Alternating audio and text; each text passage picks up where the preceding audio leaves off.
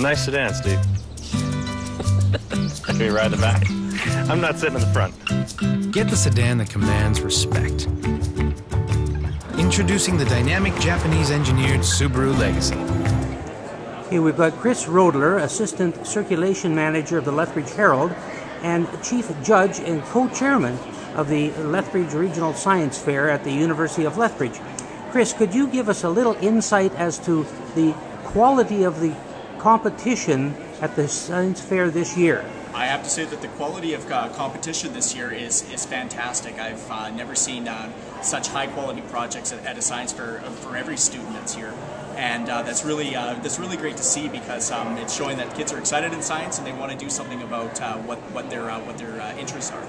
And you're sitting beside a board of sponsors. I understand, Chris, that there's a first in the fair this year, that every student is given some kind of recognition. That is correct. This is the first year that we've ever had that, or the first year that we've had where every student gets recognition. Every student will get an award this year, so everybody walks away happy.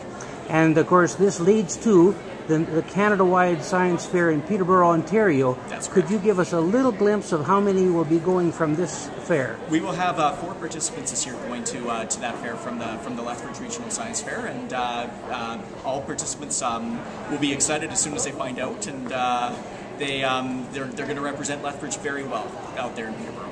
And I understand there will also be a member of the organizing committee going. That is correct. I'm the one that gets to take them out there, so I'm quite excited about it, and this will be my 6th year going, so I learn a lot every year when I go, and I know I have a good time with the kids too, so it's a lot of fun. Chris, with such a good quality of entry this year, what is your outlook for next year? Next year, outlook is high. Outlook is really good. I'm seeing a lot of kids coming up from grade 4 all the way up till grade 9, grade 10 that are interested in science, interested in trying to make a difference in their lives and possibly in the lives of others. And I think that quality and outlook is really good for next year. Thank you very much, Chris. You're welcome.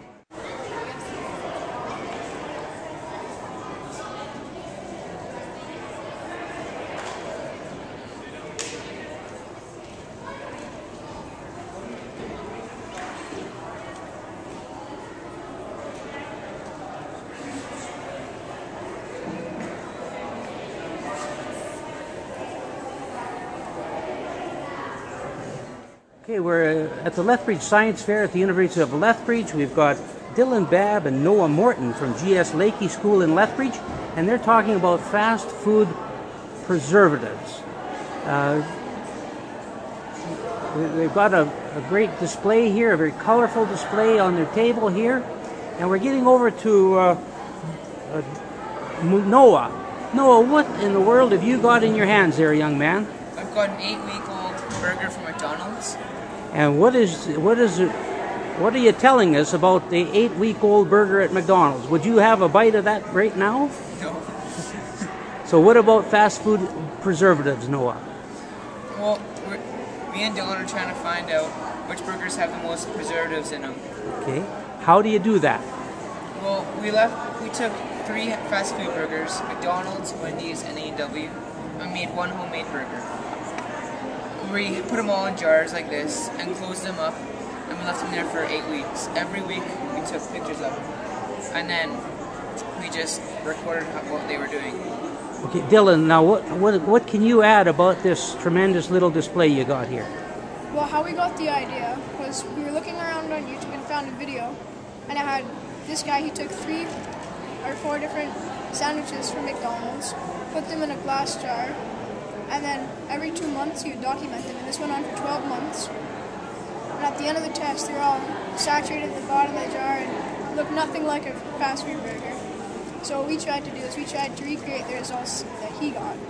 Now, have you got a bottom line result that you could add to what Noah had said?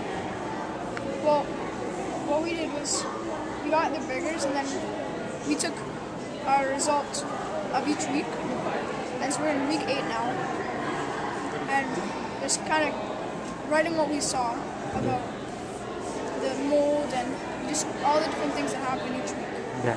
Now, are you convinced that the fast food additives and preservatives perhaps are a good thing? They're not a good thing. There's far too many in the burgers. Okay, so what you're going to say is Mother has to get the barbecue out a little more often? Yeah. Okay, gentlemen, thank you very, very much, and congratulations on your science fair.